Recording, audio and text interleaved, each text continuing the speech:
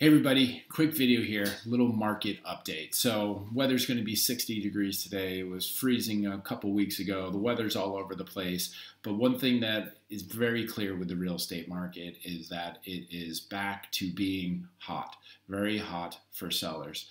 What we're experiencing right now is dismal levels of inventory.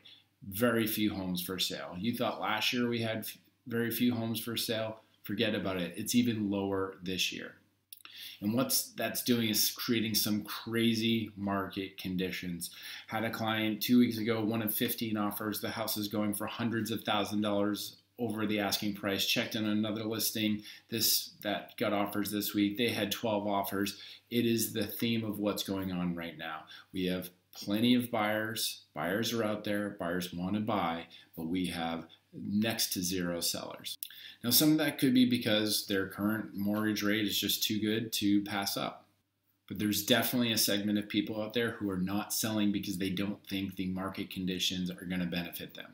And I'm here to tell you that right now, in the current climate, it's a great time to list your home for sale and put it on the market. So if you know anyone who's been thinking about selling, or you yourself have been thinking about selling either the property they're in now or another property that they own, or have a family member who's trying to think about things and not unsure of the market timing, let me know. I'm happy to connect with them and give them what I think is the best course forward for them.